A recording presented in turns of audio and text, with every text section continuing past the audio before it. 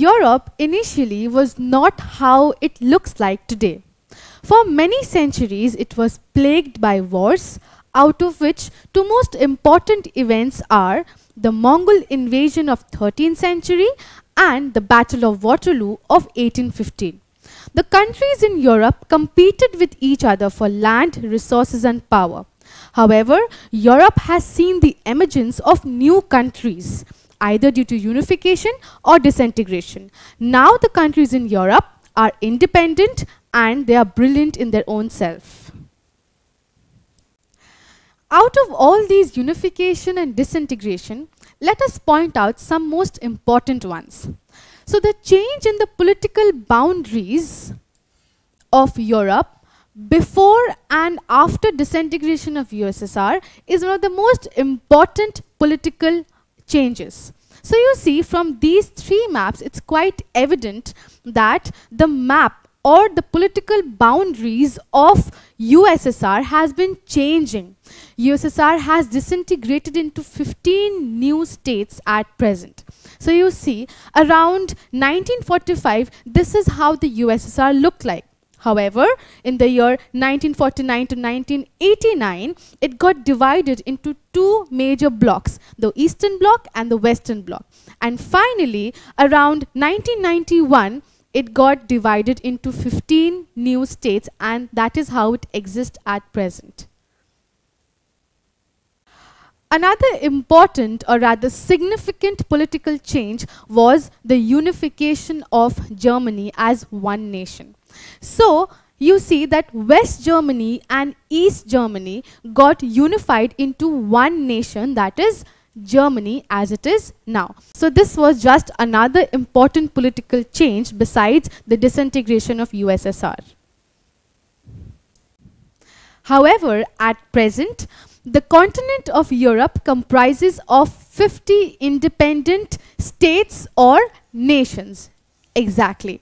And this is according to the United Nations 2021 report. So you see, there are 50 independent nations or states in Europe at present.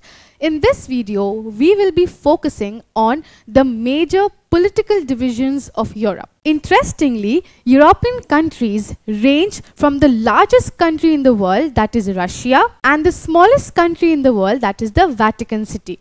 So you see that we have Russia right here in Europe, which is the largest country in the world, and then we have the Vatican City right here, which is the smallest country in the world. So you see that Europe has some impressively varied cities and countries, both in size as well as their nature. So you see that the European countries are impressively distinct in their own selves. If you wish to learn or know about the capitals of these beautiful countries, then click on the link below to access the iDictionary feature.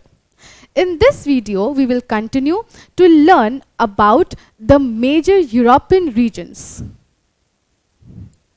So the European regions are divided into 7 broad divisions. So you see, the first is Scandinavia, that is right here. Then we have Benelux, that is right here, followed by the West Europe, which is right here. We have Central Europe, exactly at the center. Then we have Iberian Peninsula, right here. Then we have the Balkan states here, and finally we have the Baltic states, that is right here. So these are the major European regions. We will be learning about the first 3 European regions in this video. So the first European region is Scandinavia, or the Scandinavian countries. Do you know there's a very interesting mnemonic to remember the names of the countries, the Scandinavian countries? Do you know the mnemonic? Well, it's right here on the screen. They say to Iceland, do not stay far. Now who says this to Iceland? So you see that Iceland is far away from the other 4 Scandinavian countries that is in the mainland of Europe. And what are these countries? We have D for Denmark, Then we have N for Norway, we have S for Sweden, and we have F for Finland. Right? So these 5 countries are the Scandinavian countries of Europe. Let's know about the capital of these countries. We have Reykjavik as the capital of Iceland. Then we have Copenhagen as the capital of Denmark. We have Oslo as the capital of Norway. We have Stockholm as the capital of Sweden. And finally, we have Helsinki as the capital of Finland. So what do you see here on the screen? You see a green city. Well, exactly the name. Oslo, that is the capital of Norway, was titled the European Green Capital for 2019. Now, though Norway is doing or taking a lot of measures to cut down on emissions and to move towards a greener world. However, Oslo is in the midway to go or to establish a green revolution. Oslo has set an example for the entire world. It has taken up the goal of cutting down the greenhouse emissions by 95% by the year 2030. Isn't that a great achievement and a great goal? Yes, it is.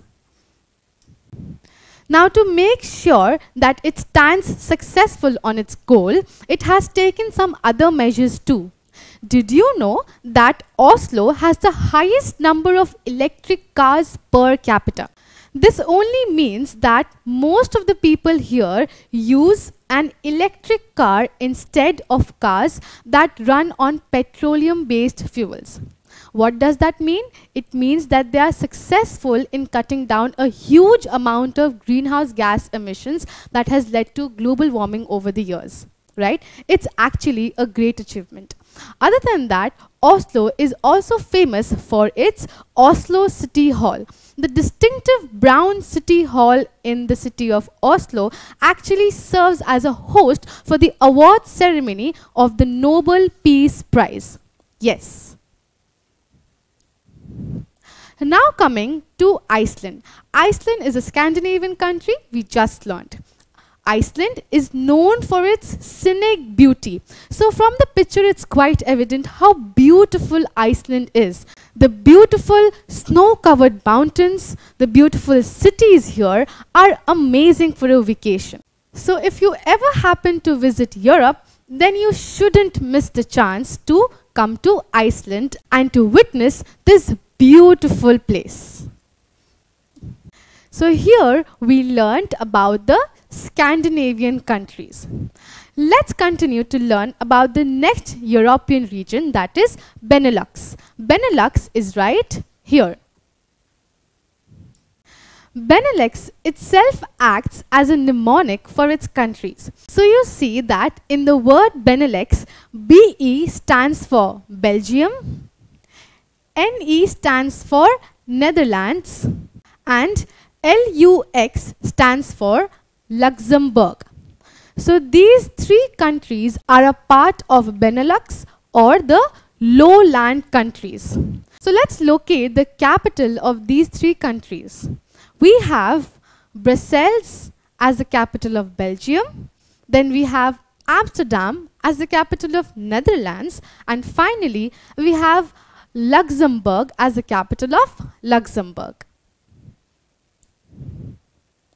Now, Netherlands is the lowest lying country in Europe. Wow, about 26% of this particular country is lying below the sea level. So, we must remember that Netherlands is the lowest lying country in Europe with 1/3 or 26% of its landmass lying below the sea level. Before moving on, help me answer this question. Which is the lowest lying country in Europe? Is it Norway? Is it Sweden? Is it Netherlands? Or is it Belgium? Yes, you must have already guessed it right. We just learned that Netherlands is the lowest lying country in Europe. However, Netherlands is a beautiful place to visit. Did you know that the best quality tulips are farmed in Netherlands? Yes, exactly. And these beautiful rainbow-like fields are called the bulb fields. So you see how beautiful these tulips are. The best quality tulips are farmed in Netherlands. So if you ever happen to visit Netherlands, then you shouldn't miss a chance to visit these beautiful bulb fields. While Netherlands is mastering in the field of nature and beauty, its capital, Amsterdam, is equally important in maintaining the well-being of the environment. So you see that Amsterdam is known as the bicycle capital of the world. Did you know this? Well, if you didn't know this, then you must know that Amsterdam, that is the capital of Netherlands, is the bicycle capital of the world. Why so? Because most of the people here prefer traveling to places by riding a bicycle. There are special roads constructed or built only for riding a bicycle. So by preferring bicycle as the primary means of transportation, they are actually helping in cutting down the greenhouse gas emission and not using the cars that run on petroleum-based fuels. We all must ride a bicycle and burn our calories than burning fossil fuels. So here we learnt about Scandinavia and Benelux. Now let's learn about the third European region, that is West Europe, right here. Now, the West European countries also have a mnemonic, and it's a quite interesting one. So, fish under the ice actually gives you the name of the West European countries, where F stands for France, U stands for the United Kingdom, and I stands for Ireland. So you see, these countries are called the West European countries as they lie to the western, to the extreme western part of entire European continent. We just learnt about Benelux or the lowland countries, and these are Netherlands, Belgium and Luxembourg. So the West European countries actually lie to the west of Benelux or the lowland countries of Europe. Now let's locate the capital of these West European countries. Coming to Dublin, the capital of Ireland. Then we have London, the capital of United Kingdom. And finally we have Paris, the capital of France. Now, you all must have seen this beautiful tower. It is none other than the Eiffel Tower. The Eiffel Tower in Paris is one of the most famous monuments in the world. For 130 years, this beautiful monument has been a symbol of the city of Paris and by extension of France. And since the year 1991, Eiffel Tower has been declared as the UNESCO World Heritage Site. Now let's talk about the most densely populated city-state in Europe. Yes, Monaco, that is a part of the West European region, is the most densely populated city-state in Europe. So to locate Monaco, you could come to the territory of France.